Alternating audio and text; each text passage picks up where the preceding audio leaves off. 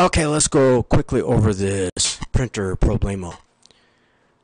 This one deals with a Canon TS9020 printer that received this ending "please wait a while" error message.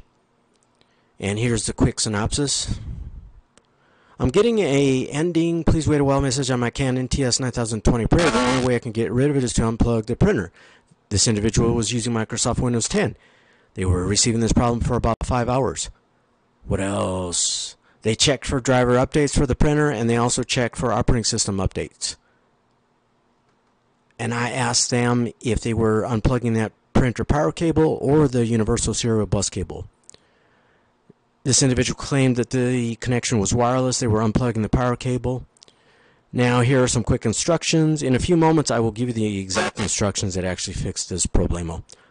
What you want to do is power the printer, disconnect the power cable from the wall outlet, press and hold the power button on that printer for 30 to 60 seconds, leave that printer disconnected from power for 5 to 10 minutes, and then reconnect the power cable. Now power on your printer and see if your Canon TS9020 printer no longer receives that error message. That did not fix this issue, but it may fix your issue. They claimed they couldn't turn off the printer, power button wouldn't work, blah blah blah. They just needed to unplug the power cable, because that's exactly what I told them to do, so I don't know why they... Anyways. Okay, now these are the instructions that fix this problem. Remove the printer software from apps and features on Microsoft Windows 10.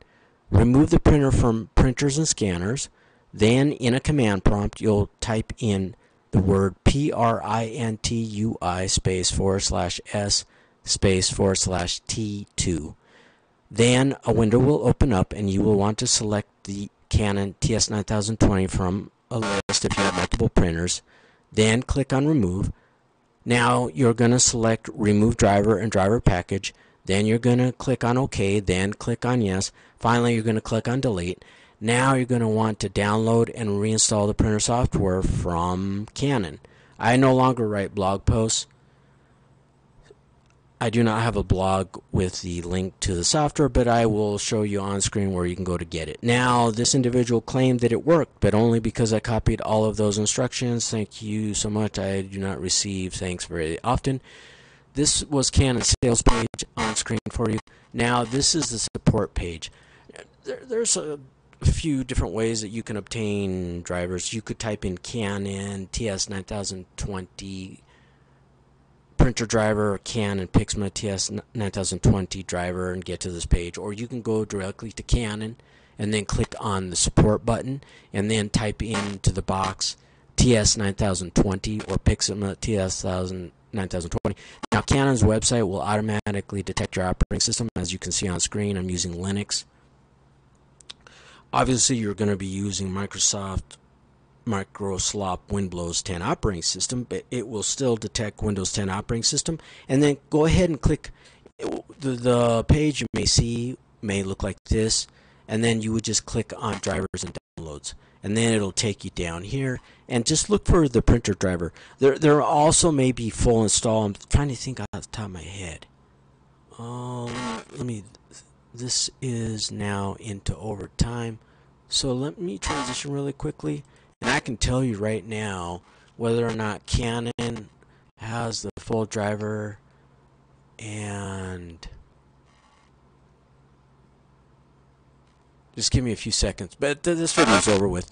You just had to follow my instructions. You want to properly remove the driver from Windows 10, the Canon TS9020 printer driver. It may likely have gone corrupt. And this is an additional tip. If you go and pull out your compact disc with the printer driver and software and then you go to reinstall your printer, you may have the same problem. If you try to download the software from Canon's website and try to just perform a reinstall of the printer driver and software, you may have the same problem.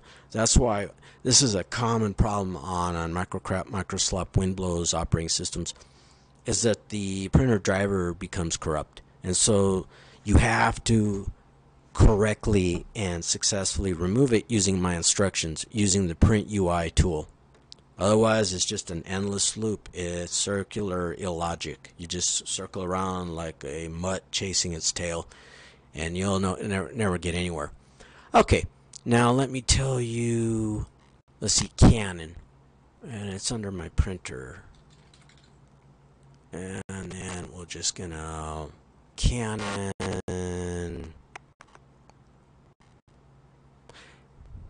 Yes, Canon.